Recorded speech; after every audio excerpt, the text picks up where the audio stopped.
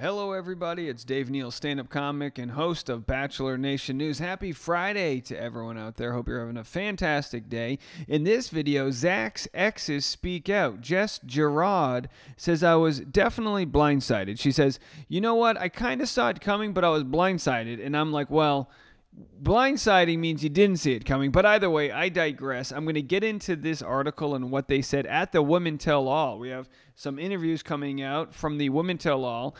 Jess and Aly both dismissed. By the way, I have a burn coming in. This is not good. Can you see my head, Tasha?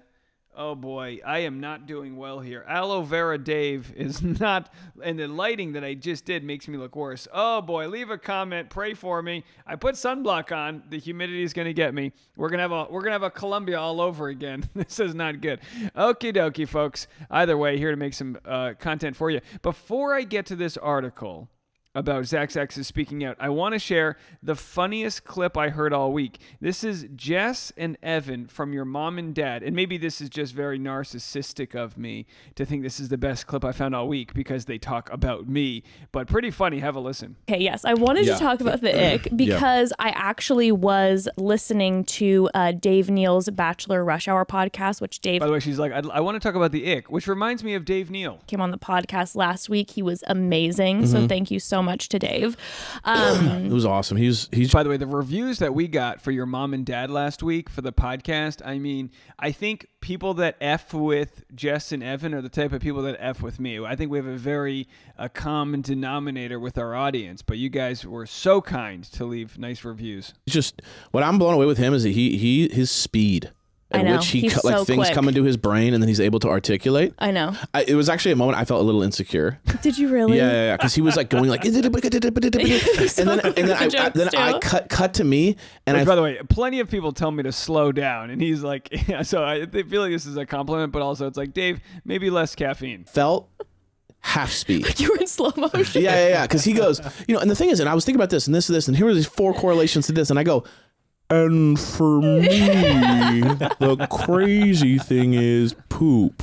Like, it felt like that. You know what I mean? Like, it's just like, and I literally, after I said that sentence, I was like, anyway, back to you. Like, oh, sorry, I shouldn't have said anything. It was just like, me like food. Hello. I remember looking over to you at one point and seeing a little bit of the insecurity in your eyes. I was like, no. I'm just absolutely in a race, and I'm losing so bad right now. I think I said in the interview, I was like, I think Evan and I are boyfriend and boyfriend now. I think we're official after that. I think we're buddies. Oh, God bless him. He is so quick. Cheez-Its. How about you, Dave? Dave's like, anyway, Cheez-Its, they're made from it. If you bake them 3 times. And then there's not like giving himself enough credit. They run a fantastic show. Joke. And I'm like, anyway, back to you.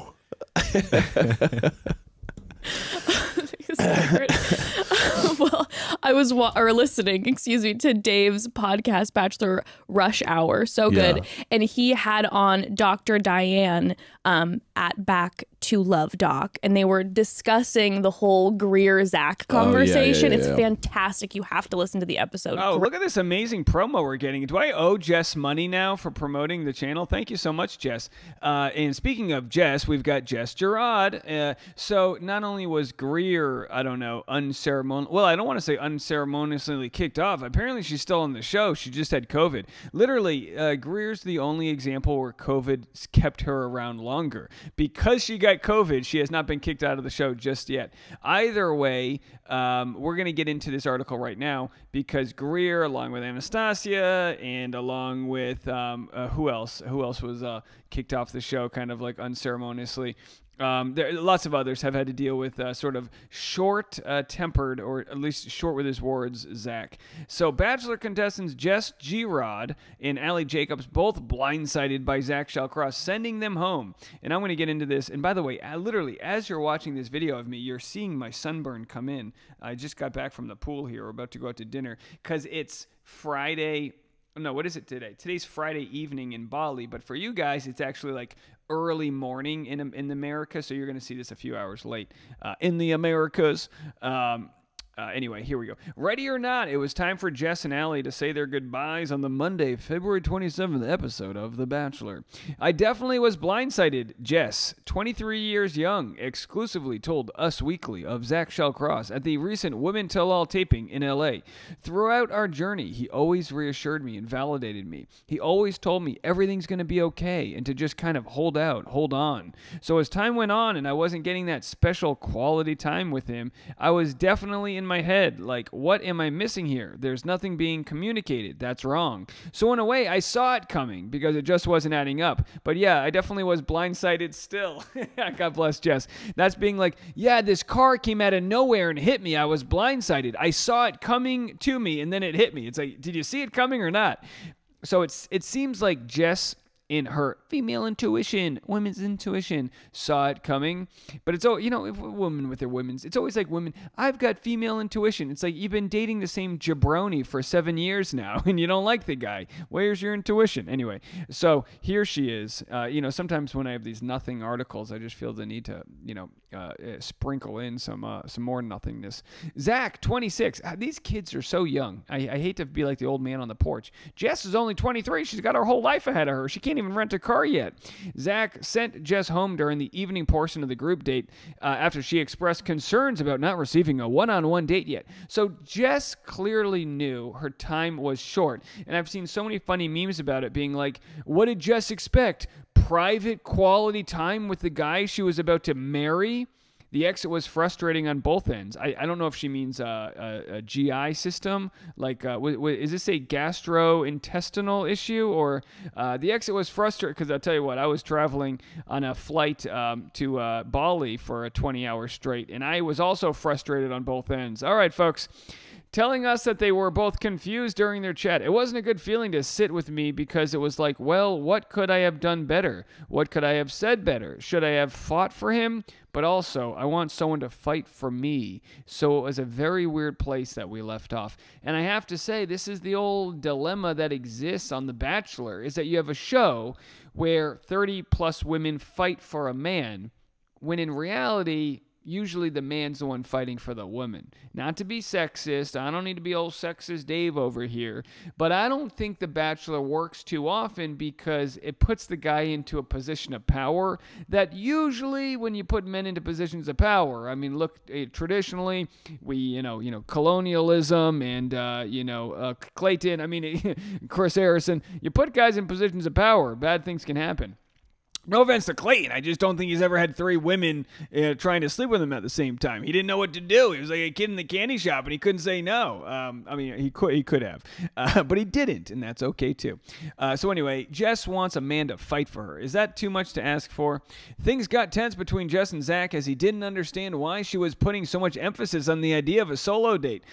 What an idiot. While he ended things mid-conversation, she told us that it was 100% a misunderstanding between the pair. Yeah, Zach is good at ending things mid-conversation, and if you watch my other video from this morning, I had Katie from his season explaining when they did their one-on-one date that they had at the museum, and they slept overnight there. Katie said that Zach just in the middle of the date was like, good night, and then they went to bed. It's like, I don't know. He's not a man who uses many words, I'll tell you that. Jess said this with her platitudes. I think he's an amazing guy. I think he was doing the best he could in the moment. I was doing the best that I could in the moment. We both just weren't understanding each other. No, you didn't understand that he tried to keep you around, but he wasn't willing to give you one of his first 7 one-on-one dates. Good grief. You're better, Jess. You don't need him. So anyway, it doesn't mean that I was in the right and he was in the wrong, like there was no right or wrong. He was speaking his truth. I was speaking mine the best that we could, so I was not ever upset with him. It was more of just like, I wish we could have understood each other. Well, look, I mean, your intuition was spot on, Jess. Was he even going to give you a rose that night? Maybe so, but if you weren't in the next, if you weren't in the on deck circle, as far as one-on-one dates go, then you did the right thing there, Toots. All right, so anyway, here's what she said when her time was over. Sometimes it just takes putting yourself out there on national TV to realize you need to give yourself some grace for doing your best and love on yourself just a little bit more. Thank you to the mountains of incredible people that have comforted me throughout this journey, from the best production team to the strongest group of women I know. I am overjoyed. Wishing nothing but happiness for Zach and the rest of these amazing women. Can't wait to continue cheering you on from the sidelines. And then she posted these amazing photos. Let's go back here. If you're listening on Bachelor Rush Hour, it's just a group photo of the ladies, and then it's her photo with holding Sage with Zach. Couldn't smudge that bad attitude. And then there they are. The candle goes out, and then at the very end, what does she say here? Let's listen. Oh, wow. Yeah, you do. Yep. I love Taylor Swift. All right, so hey, there it is. Jess is a Swiftie. Good for her. And then she posted a very funny photo. I don't know where it went. Hello, boys. Oh, here she is. Sorry, I'm taken.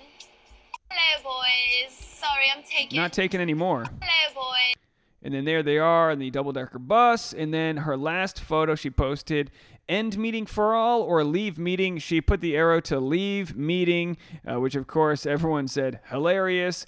Jessica Girard, a.k.a. Jess, said London was sick, and so was Zach. And that's the end of Jess's story. Will we see her on Paradise? My guess is yes. I hope she wears sunblock, maybe a better sun protectant factor than I did. I wore SPF 30, but your boy did a couple laps in the pool. Maybe it wasn't waterproof. Either way, if you want to check out my Patreon, I've got this full video right here of a tour of my jungle suite. We have a treehouse, essentially. We are up here in the canopy of the jungle in the center of Bali. Check this out. I'll give you 5 seconds. Shut this for me? All right. Ladies and gentlemen. All right, so I have a 7-minute video, so there it is, folks. You can go see the full tour. Look at that bathtub. Is that not the nicest bathtub? I still haven't gone in it yet. I'm afraid when I fill it up with water, it's just going to crash through the floor. It's so heavy. It's made out of stone. Either way, that's going to be it for me. I got one more piece of content coming your way, so make sure to hit the subscribe button if you haven't already to check that out. Also, go to patreon.com/Dave Neal for behind-the-scenes content like this video right here, and also Bachelor Rush Hour, the afternoon podcast. You're going to want to get over there for some unique stories, some extra bonus content for you over there on the podcast, Bachelor Rush Hour. We'll be back right after this.